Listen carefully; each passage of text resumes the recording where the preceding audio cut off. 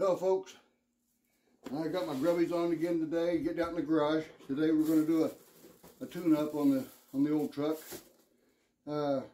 Noticed that the short that I posted not long ago, right at the end of the short where I say 2008, right where I say 8, there's a little spark that happens from the, I think it's from the spark plug wire over to the throttle body.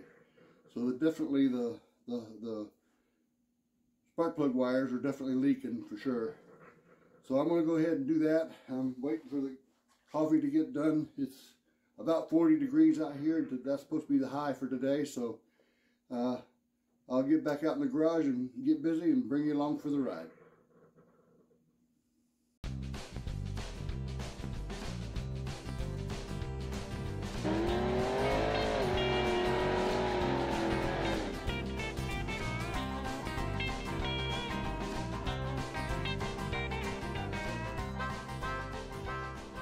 Okay folks, here's all the parts I got. I got a distributor cap, new wires, new plugs, new rotor cap, goes with that, and a can of Berryman B12, which is highly recommended by Derek over at Vice Grip Garage, so I'm going to give it a shot. It says that it cleans entire fuel system, cleans tank, intake valves, fuel, pump, and carburetor.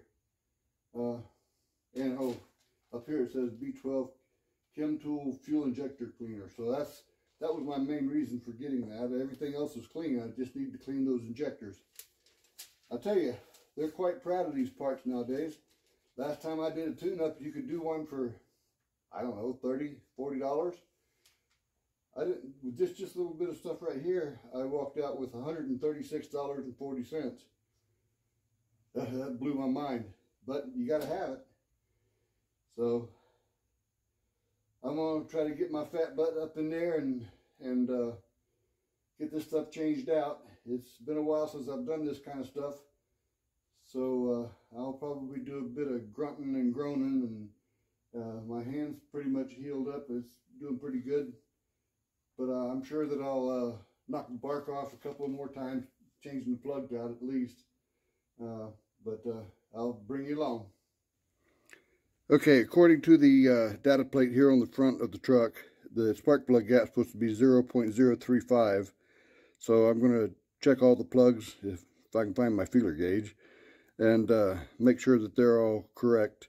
Did you know that they don't sell AC plugs anymore? At least not where I went anyway. I asked for AC plugs and I got AC Delco. Completely different looking type of plug. Hopefully they're as good as the old ACs were. Okay, these are probably about 50 thousandths, if not, well, probably anywhere between 40 and 50 thousandths. So I've been having to gap each one of them. And bring them down to 35.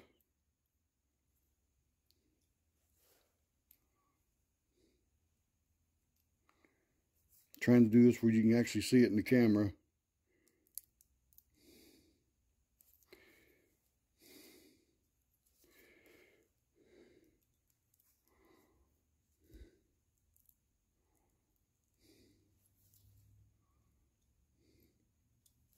You want to rub just a little bit whenever you're putting the feeler gauge through.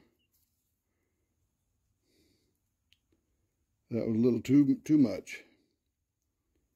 Bring it back just a skosh.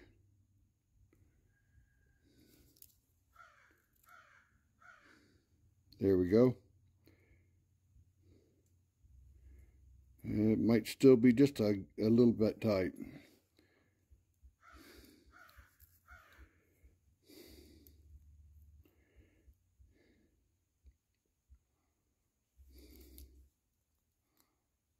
No, not too far.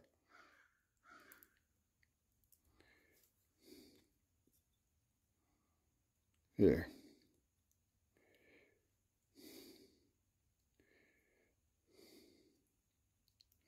A little bit more.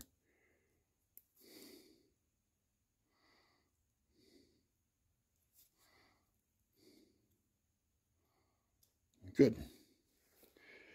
That's what I've been having to do with all 8 of them so far. This was number 7 of 8. Trying to get everything ready. I'm looking at all the parts first before I start with them. I don't know if you can see that or not, but the rotor button is black on the end. This area in here is nice and machined brass, but this area here, where it should also be nice and machined brass, is kind of corroded looking. I don't know if it's a coating of some sort on there or what, but I'm going to take a little bit of just a small, real fine file and just knock the black off of it to where it's nice and clean. Don't want any issues when I put it together to have to go back in and take it back apart again.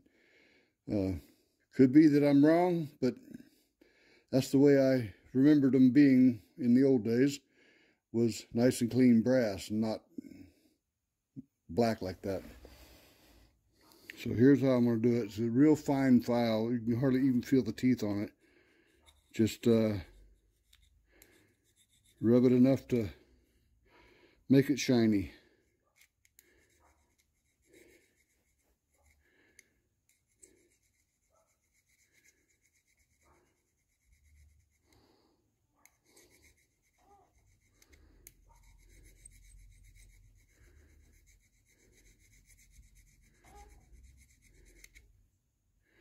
There you go. I don't know if you can see the shine on that or not, but I can.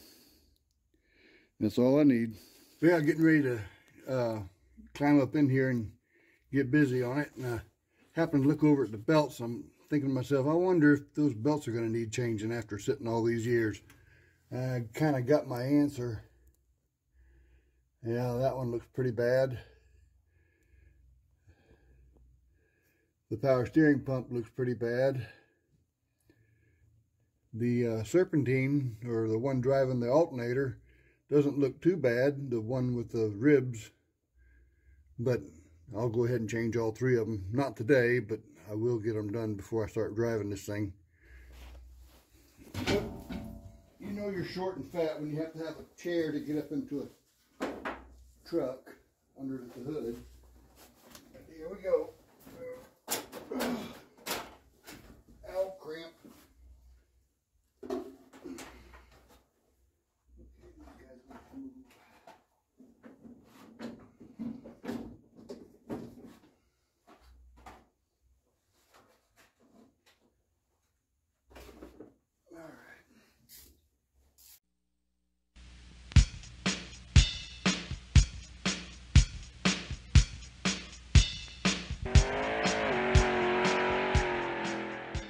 Well, from what I can tell, the plugs are made for this motor, or this motor and probably 1,000 other motors, but they are correct for the motor. Come to find out, from what I can tell anyway, AC is no longer available, and now you get AC Delco, which are now made in China. Imagine that. So next time I change plugs, I'll definitely be looking at probably some NGKs or something like that that's a little bit more well known. I know I used to race NGKs and Bosch plugs back when I used to drag race, but I don't really care too much for these the way they look. But I'm gonna put them in.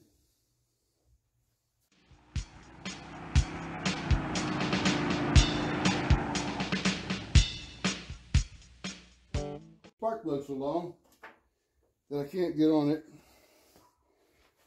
and with this socket that doesn't have the little rubber thing in there, and all of the rubber pieces inside all of my sockets are so cold that it won't let the spark plug in. So with this longer spark plug socket, I need to take somehow get the rubber out of it and see if I can get it going in. I got it started by hand, but it's fighting me all the way. Okay, I got the first one in. I got the second one out. I'm going in with the second one now. Trying anyway.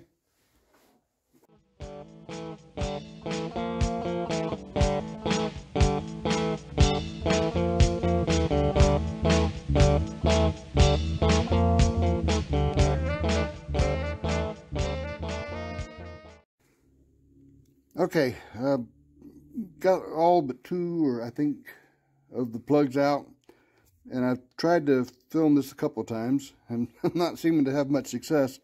But these new AC Delco plugs are longer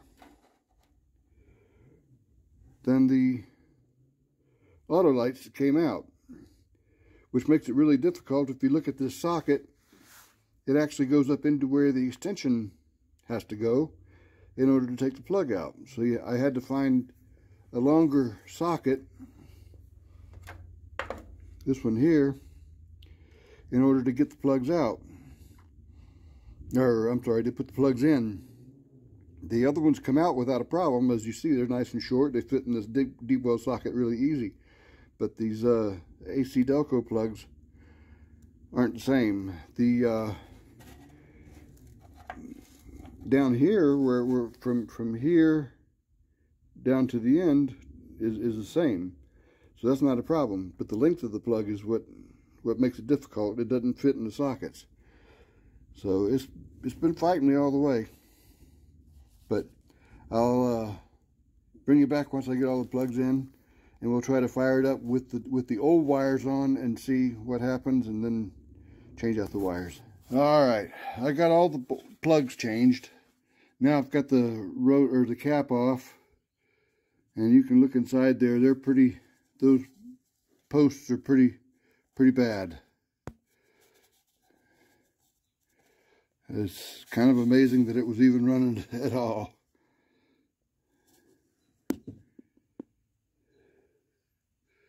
But it did sit for 15 years. So it was pretty corroded. This rotor button was basically rusted onto the shaft of the distributor. I had to pry it off, and it also looks pretty rough too. So this is a good thing we're changing them out. I'm not sure if the wires have been changed before or not. It kind of looks like they have, because they weren't on these posts right there. The wire loom portions of them. So I think they were put on, or changed, but whoever put these pieces on didn't put them on quite right. But I don't know that they were actually on the exhaust manifolds, but we'll try to get them in there straight, and also put these little pieces of stuff like that. I think that kind of helps protect it on the back side of the engine where it could chafe. So we'll see what we can get done. Well, folks, this is day 2 of the tune-up thing. I got called away to do something else, so kind of got distracted. But I did get all the spark plug wires on, plugs changed, but I think I got 1 or 2 of them crossed over here. So in the process of bringing the loom back behind the motor and around, I must have gotten 2 of them confused. So I'll get that straightened out, and we'll get it fired up hopefully here in just a few minutes. But it's a little bit this fat boy getting up inside that truck and getting all these wire loom things put back together again is going to be a challenge, but we'll get there. Okay, looks like I had 5 and 7 crossed, so let's see if the thing will start now.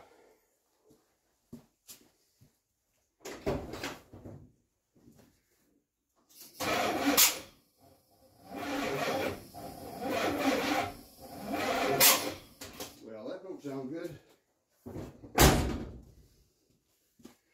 Alright. I guess I got the cap off somehow. Okay, I don't want you guys to think that I think I know it all, because I don't. I used to know the workings of the small block Chevy motor and the big block Chevy motor backwards and forwards, but somehow I made the mistake of getting all the wires going in the wrong direction. Everything goes clockwise, and I've got all the wires going counterclockwise. So I want to try this again. Crawl up in there and get the firing order. Number 1 is where number 1's supposed to be. I know that for a fact, but I'm going to get up in there and swap all the wires around and see if this thing will finally fire. At least I admit when I make a mistake, when I do something stupid. Did GM have a problem with the connecting these little screws there before they went to this type of distributor that I don't know about? The ones with this little spring and the L-shaped thing that went around the bottom of the distributor worked great for me. These things here, they're threaded into the cap. You think you're getting it started, you got it all the way down, come to find out the thing is just sitting there loose as a goose. And then of course you're all up in the back and trying to get it done that way. Pain in the butt. I really wish they just left the good old stuff alone. Still trying to put this distributor cap on. Boy, am I glad this is not live. There'd be more beep, beep, beep, beep on this thing than ever. It's the craziest thing I ever seen. You try to get it down there and it just jacks the thing up off the distributor, and then this little screw here is long enough to hold the oil pan on. Yeah, I'm a little frustrated. As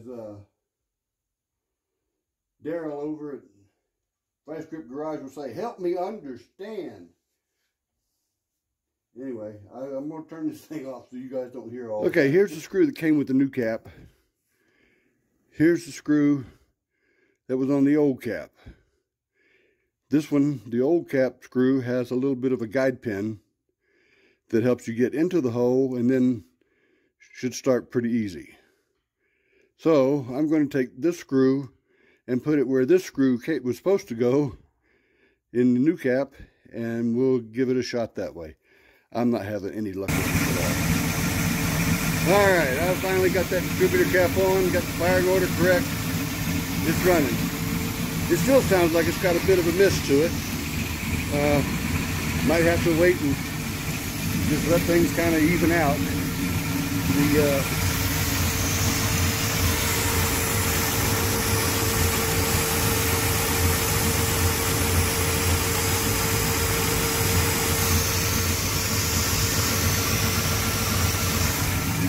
The injectors still seem to be pretty flooding, and you can see a lot of smoke here in the garage. Have to see if that Berryman's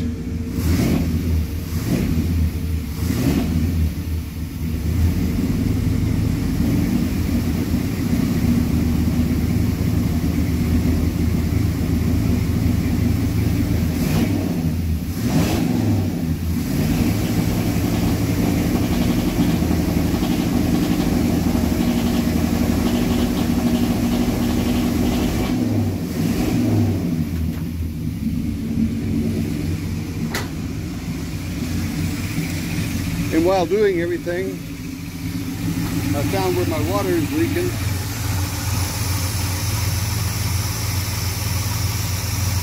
Right back in there. There's a heater hose. Let's see if I can get a shot of regular made steering there. I don't know what kind of thing, but I've never seen that on the small block Chevy. Usually just goes back to the nipple back there. So that's something else I have to fix before I can take it on a cruise.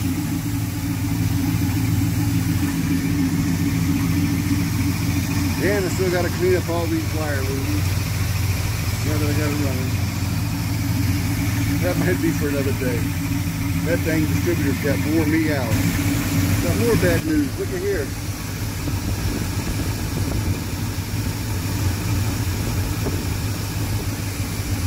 Typically you don't see air coming up through your radiator.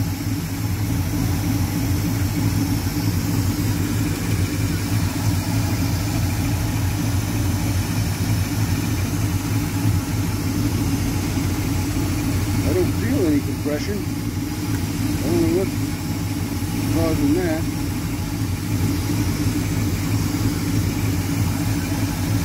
As soon as you tighten up that radiator cap though, it bubbles up through the tank. Have I got a bad head gasket? Cracked block? The saga continues. Okay, well, as you saw, I got it running. That distributor cap totally kicked my butt. I have never seen any distributor cap so difficult to put on in all my life. Whichever engineer came up with that idea, they should be flogged. But anyway, it's a little concerning, the air bubbles in here. From what I understand, with it being a closed system, anytime any air can be introduced into the system, it can cause that. The hose back here leaking really bad now, because it all comes back around where the spark plug wires come out, and I've been moving it around, so I evidently cracked it worse than what it was before. Probably that's where my water went from the radiator while it was sitting. Of course, another possibility would be a head gasket. I did check the oil after I turned it off, and there is no water in the oil, not even condensation. So I'm pretty sure that the head gaskets are healthy. It could be a bad water pump. It could be a bad thermostat. And from what I can tell, that's about it. I mean, if you guys have any other ideas of what might cause that on a truck that sat this long, please put me some comments down there and let me know what you think. I sure would appreciate any guidance. I mean, I'm pretty familiar with the small block and big block Chevys, and I have seen this before, but it was always a problem with the head gasket. And like I said, I don't see that in this engine yet. No water in the oil at all. So if you would, let me know what you think. I'm gonna call this video done for the day. We'll address all this stuff at a later time. I did get the window seals and everything ordered. They should be here Monday or Tuesday. And I can start working on getting this thing to where I can at least pull it out. What I was planning on doing was getting that done, doing a tune-up, getting that done, pulling it out, and then bring the dashboard in here and start working on refurbishing the dashboard. That was going to be my last big video, and then take this thing for a nice drive. But with this problem, of course, I'm going to have to address that first before we go anywhere. But I'd still be able to move it out and do other things inside the shop. But for now, I'm going to call it done. I appreciate you guys watching. Please like and subscribe. And most of all, thanks for coming along for the ride.